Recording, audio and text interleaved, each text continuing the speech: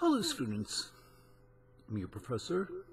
My name is Lauren Geithner, and I just want to talk about a couple points in terms of what we're covering during this quarter. Welcome to Introduction to Ethics. So what the heck is ethics, and how is it different from morality? They are related, but they're not identical. Well, before we talk about what is ethics, I think we have to talk about what is the distinction between philosophy and religion. Ethics, after all, is an important school of thought in the context of philosophy. So, ethics talks about what is correct behavior. Morality also talks about what is correct behavior. Where is the distinction? Well, there is such. And I think we find the start of that distinction with an important distinction between religion and ethics. And I speak with some authority in this context because although I have a BA in philosophy, I have a master's degree in religion. Now, the two fields are closely related, but there's an important distinction. Now, here's the problem. Philosophers, if you ever have the opportunity to go to a conference where a bunch of philosophy professors are meeting, and why would you want to? But if you want to be a total troll and get people upset, here's the question to ask. What is philosophy? Similarly, if you want to be a total troll at a conference or a symposium of religion scholars, you ask, what is religion? Yes, there's the irony.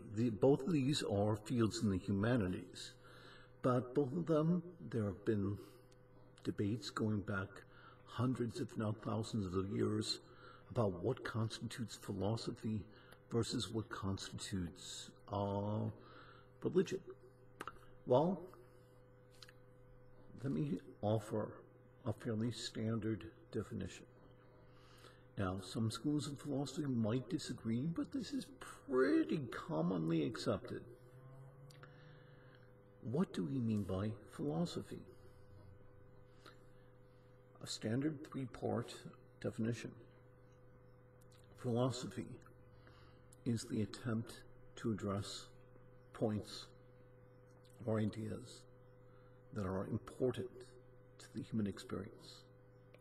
Second, these ideas have to be things that are not amenable to empirical investigation. What is truth? What is beauty? Can we identify beauty? Can it be measured? No. Well, that's the difference between science and philosophy. Mind you, philosophy is often called the mother of the sciences because most of the major fields of endeavor of science have branched off of philosophy. Most recently, psychology. In the late early 1900s, psychology was considered a school of philosophy. It was not regarded as a form of science because people had not yet figured out ways to try to measure human thought and understanding objectively. So philosophy addresses important points about the human experience. It tries to address points that are not amenable to empirical investigation. If it's amenable to empirical investigation, you have science, not philosophy. And number 3, philosophy tries to do that by use of reason. Now, let me personally add a slight caveat, and it might be, mark me as having a minority opinion here, but I lean towards the understanding of philosophy that comes from Whiteheadian metaphysics.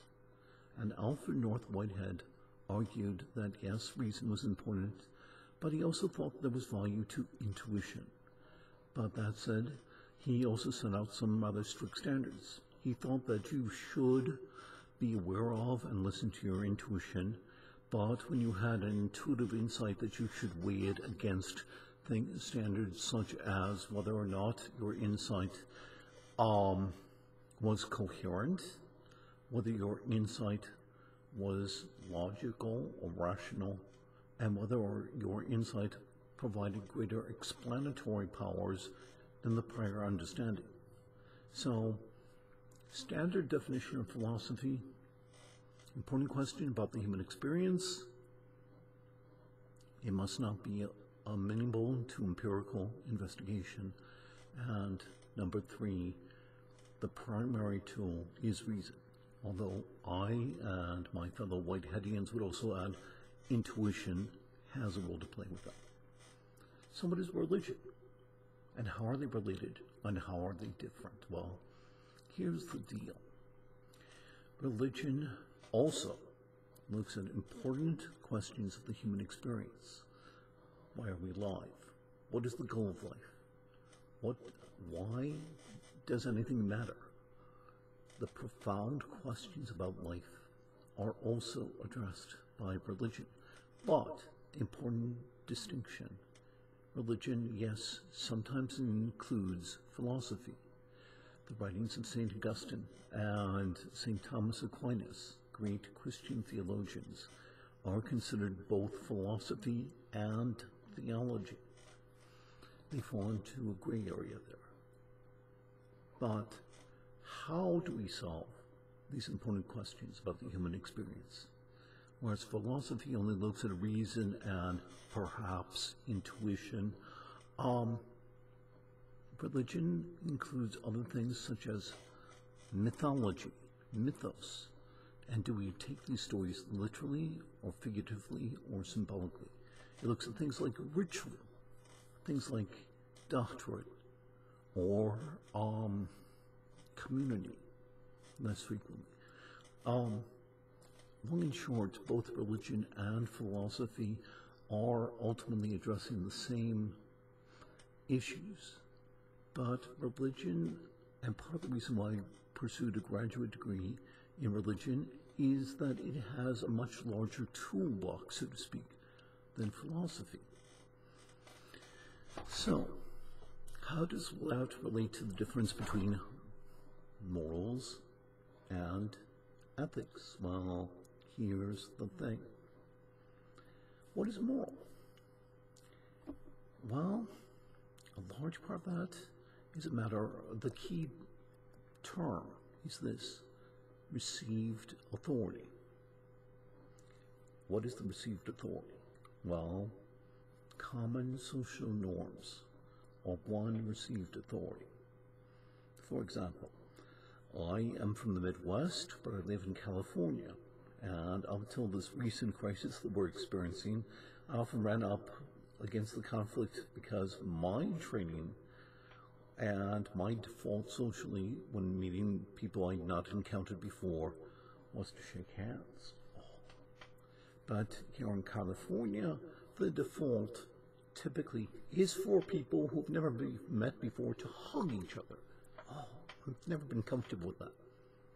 So, in Illinois, it would be at least awkward, if not immoral, for you to hug someone that you are just meeting. Whereas in California, someone goes in for a hug and you extend your hand, it's like, oh, what's going on? This is what's called social norms. And they vary not only from time to time and place to place, but even within the same country.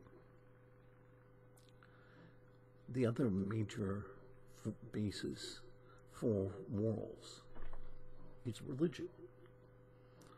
And part of what you get when you belong to a religion, with one or two important examples, is that we are being joined, I'm sorry, but we are being joined by my free TA. We call her Lady Miss Percival Stripey. So please put up with this. That's the problem I'm trying to teach from home. So, cats do not appreciate boundaries. Just saying. So, here's the thing. Morals are usually from received authority. Though that received authority can be either social norms or they can be religious. But they are kind of black and white. Yes, Kitty. You should not lie. You should honor your parents. You should not commit adultery. Things like that. But, sorry, she's trying to decide whether to jump off my lap or not. And there she goes. Thank goodness. So, morality is about received authority. It comes from outside and enters in. Ethics. Ethics is based on reason. So far we've already covered Kant's theory of ethics.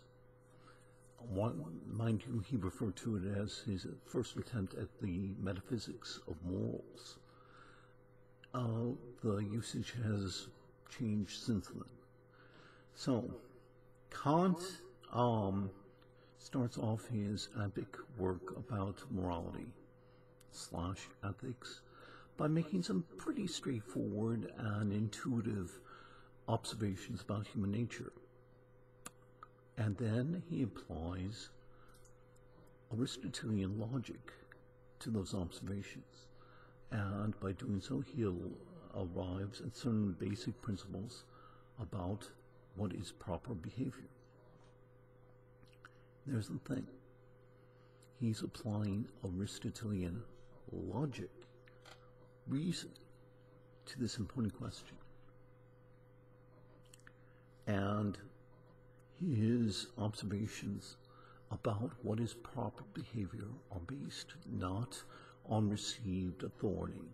It's not like such and such was written on a clay tablet on the peak of Mount Sinai. No. These are certain basic principles about human nature and human behavior, and we apply Aristotelian logic, and therefore we arrive at a conclusion. That isn't morals. It's ethics, and it's an important distinction.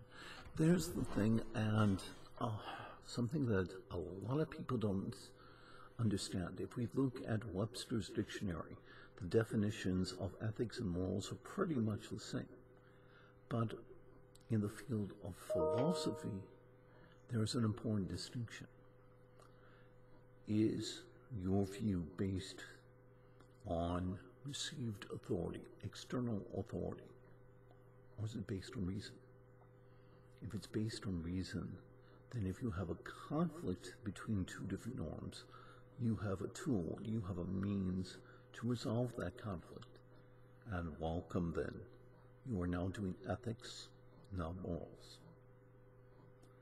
Therefore, let me just observe that, and to sum up, the difference between philosophy and religion is that they both try to address the important questions of life. But philosophy does so mostly through reason, also maybe a little bit of intuition, whereas religion uses a lot of different other tools: ritual, doctrine, ceremony, community. And you're not really doing ethics so long as you are merely citing received authority. Rather, it only becomes ethics when you address and use and apply reason, also a little bit of intuition, I think, to address these important questions. So, sorry folks, I'd been planning to record this message last week, but with the coronavirus and with two of my classes at Chapman University suddenly having to be transitioned to being online, I'm sorry, I didn't have the time. That said, there's the important distinction. This is a class in philosophy. It's not a class in religion, although I am a scholar of religion. And what we are studying, what we're looking at, is ways to attempt to grapple with how we can rationally define what is correct behavior. And that's the difference between ethics versus morals. Morals are important, but there's the interesting thing. You can be effectively ethical without being moral. If you read Kant's works on ethics and you say, oh, that makes sense to me, and you follow his teachings, for example, you're being ethical. Even if you're an atheist. Whereas morals, if you belong to a religion that has a moral system, and not all religions have embedded morality, most, but not all. If you belong to a religion that has morals, and you accept those morals as a matter of your belief in that religion, but you never think to question or challenge it, or try to weigh one norm against another, I hate to break this to you. You might be moral, but you're not ethical. It's an important distinction. So, this first couple of weeks has been presenting you material that is meant to help you internalize the distinction between morals and ethics. And that is a crucial distinction between scholarship that is based on philosophy versus religion. Now, I kind of crossed the divide. I have a bachelor's in philosophy, but a master's in religion. And as I've mentioned, they are related. But there's an important distinction. And if you can't support your arguments for an ethical position on the basis of reason, primarily, sorry, you're not doing ethics at that point. You're doing morals. Related, but different and distinct. So, have I clarified these issues, or have I just succeeded in making you even more confused? You are the only one who can tell me. So, announcement 2 for Introduction to Ethics.